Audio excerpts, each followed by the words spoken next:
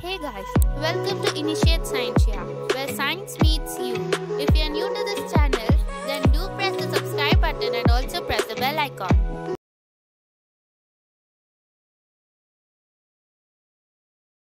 Write a short story titled What is Real? Introduction. When and where? What happened? Unusual experience. Conclusion. Was it real? It was a cool, pleasant moonlight night in the month of March.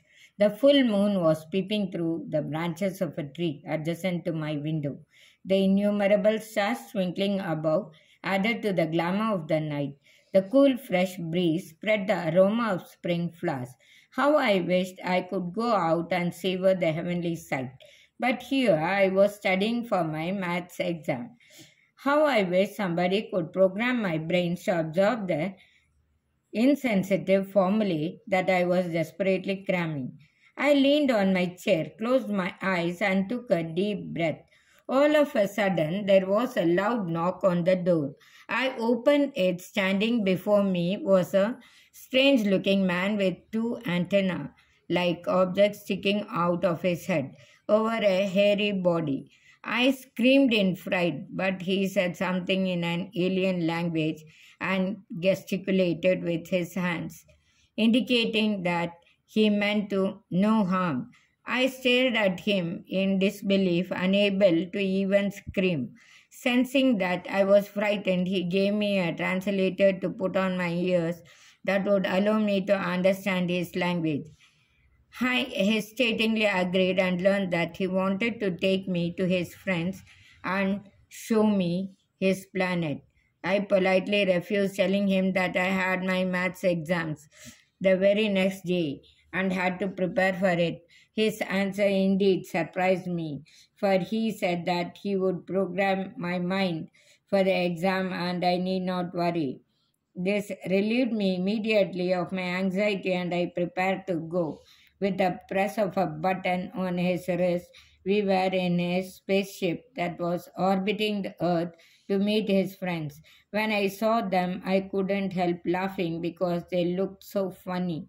Fortunately, they did not mind my laughing and we became friends. I offered them some sweets that I had brought with me.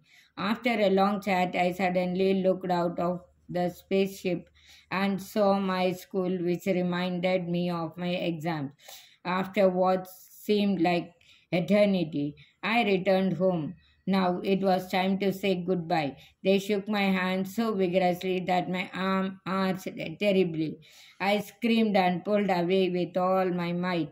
Lo and behold, I found myself on the floor, clutching my book and screaming incoherently. My mother came rushing in. I related all that had happened, but she smiled and comforted me, putting me to sleep. The next day was my exam. I did well, I think so. In the evening, my teacher rang me up and asked me to meet her the next day. When I went to meet my teacher, she gave me my answer sheet and asked me to read it aloud. I couldn't read a word, for it was in a language totally alien to me. But my handwriting was distinct. "What is this, dear?" she shouted indignantly.